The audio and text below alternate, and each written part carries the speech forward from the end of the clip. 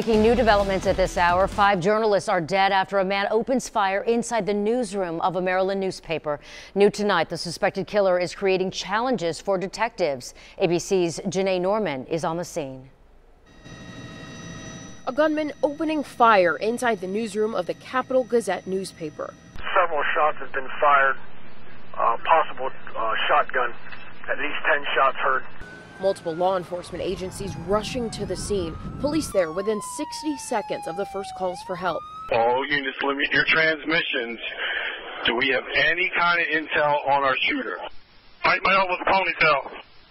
Phil Davis, a police reporter for the paper, on Twitter with chilling descriptions of his newsroom turned crime scene, tweeting, "Gunman shot through the glass door to the office and opened fire on multiple employees. Can't say much more and don't want to declare anyone dead, but it's bad." And writing, "There is nothing more terrifying than hearing multiple people get shot while you're under your desk and then hear the gunman reload." First victim's name is Wendy Winters.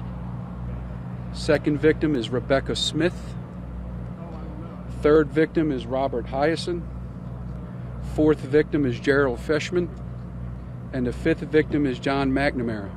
170 people evacuated safely, seen with their hands in the air outside.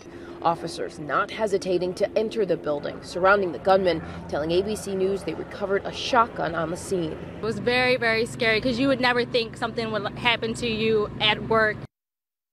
Investigators have tentatively identified the suspect as 38-year-old Jared Ramos, and we're learning he may have targeted the newspaper over a lawsuit for defamation he filed against the outlet in 2015. Janae Norman, ABC News, Annapolis, Maryland. Meantime, within the last 30 minutes, we got the pictures of all 5 people who died in today's shooting. Here they are. Again, Wendy Winters, Rebecca Smith, Robert Hyason, Gerald Fishman, and John McNamara. All 5 victims worked for the Capital Gazette. Tonight, we're on